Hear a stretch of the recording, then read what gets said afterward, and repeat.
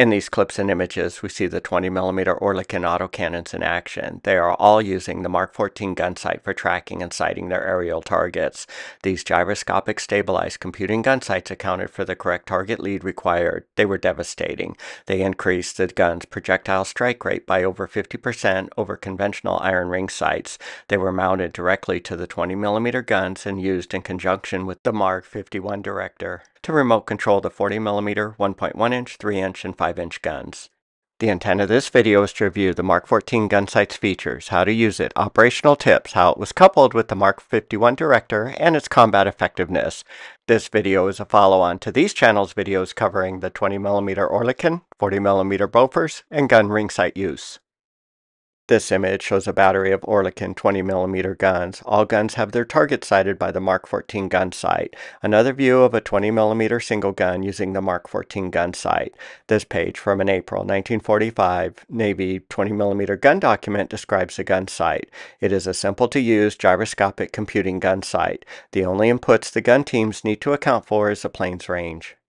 It provides a quick firing solution, which is needed for stopping low, fast-flying aircraft. The computer makes some assumptions in the firing solution and ignores some factors which have a small influence on the projectile's trajectory. It does not have an optical magnification.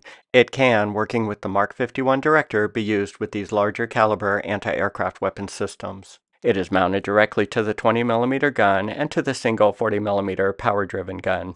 This table lists the 15 Mark 14 gunsight versions from a 1946 Mark 14 gunsight manual. The columns are the modification numbers from 1 to 15, the gunner controlled, maximum range, and notes.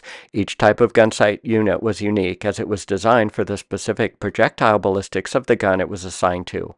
This illustration from a 1943 Mark 14 gunsight document shows a 20mm gunsight and its power unit.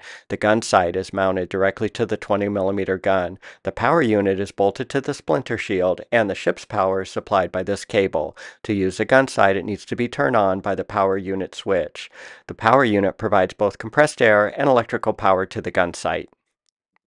The gunsight's reticle brightness knob is located here. The brightness is adjusted to give the gunner his best illuminated view like in these reticle images. The illuminated reticle has two bulbs for redundancy. If bulb 1 is burned out, rotate the knob to bulb 2.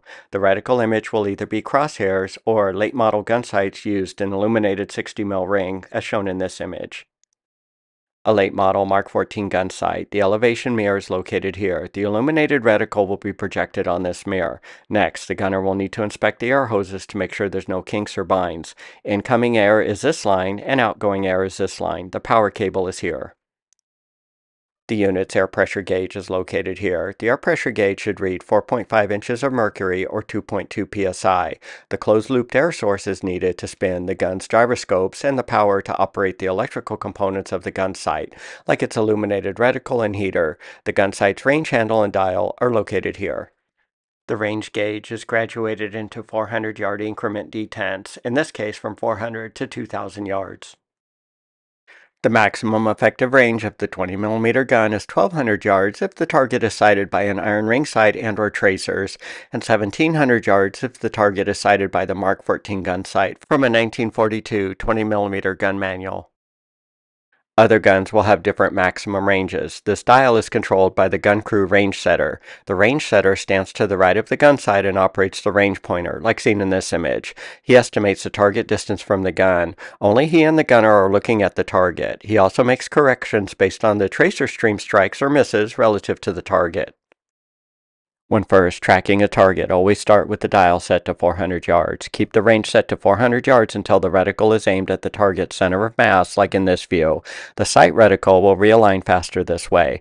Once the reticle has stabilized, the range setter crewman will set the correct range. If the plane is attacking down the barrel, like in this view, then set the range to 800 yards and open fire at an actual range at around 1,000 yards. No lead correction is needed for this type of attack.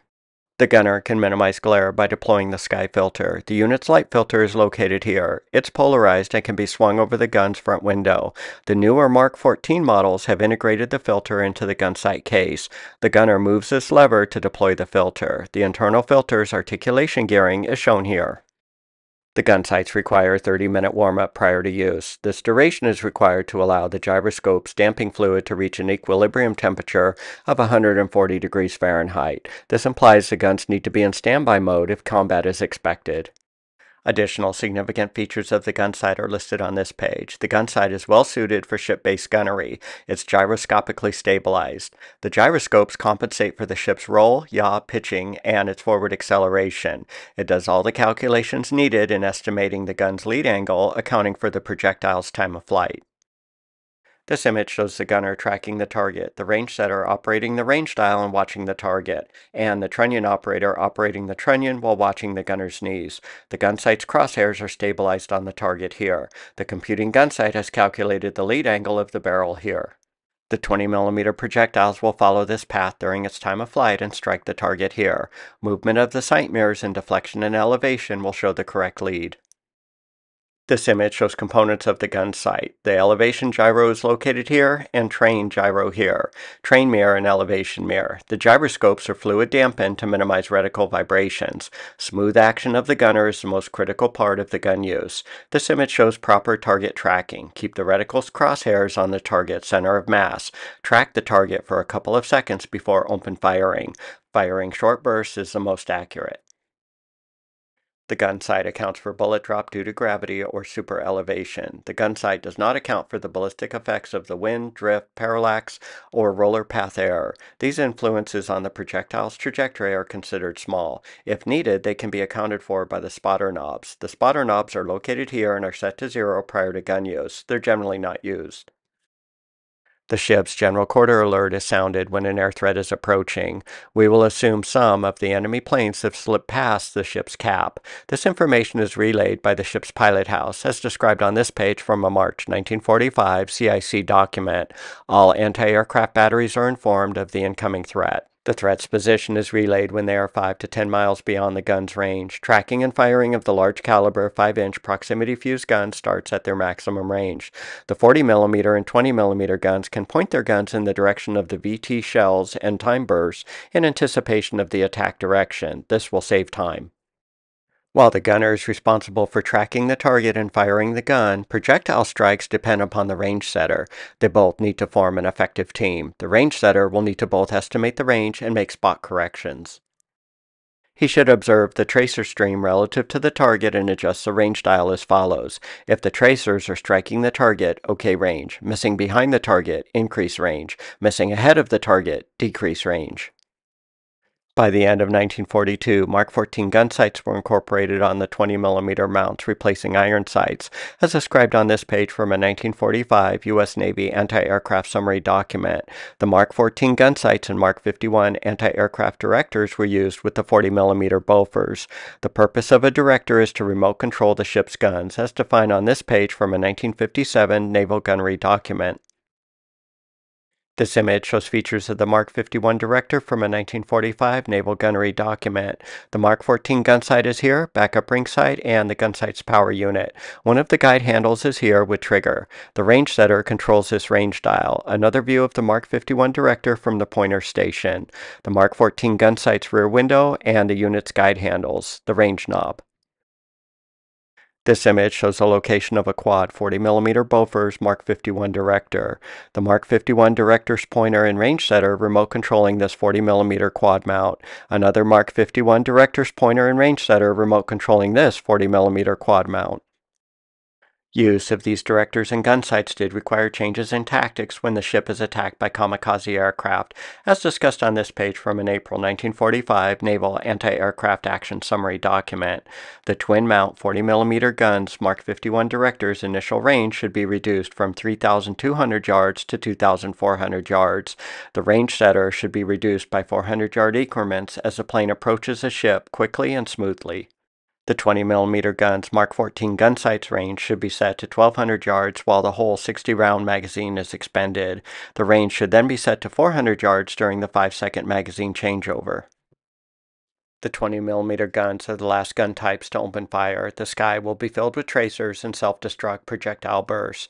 This makes target sighting difficult. This tactic change, though, will make 20mm gunnery more simple and reliable, which will lead to more hits. This image shows the location of anti-aircraft guns on the battleship Nevada as of December 1941 and in March 1945. They went from 8 50 caliber machine guns to 20 20-millimeter gun mounts and 8 40-millimeter quad gun mounts. A study shows 20-millimeter guns fitted with the Mark 14 gun sight had 50% more hits than tracer-sighted targets. It is estimated 80% of Kamikaze planes were shot down by the Mark 14 sighted 40 and 20-millimeter guns, as discussed on this page from a 1970 Center for Naval Analysis document on defensive measures taken during Kamikaze attacks. This value is backed up by this table from a 1945 anti-aircraft study report. During this Kamikaze attack study period, the Mark 14 sighted 40 and 20-millimeter guns accounted for 77% of planes shot down. If you have found this Mark 14 gun sight deep dive review interesting and informative, please consider liking, commenting, and/or subscribing to World War II U.S. Bombers.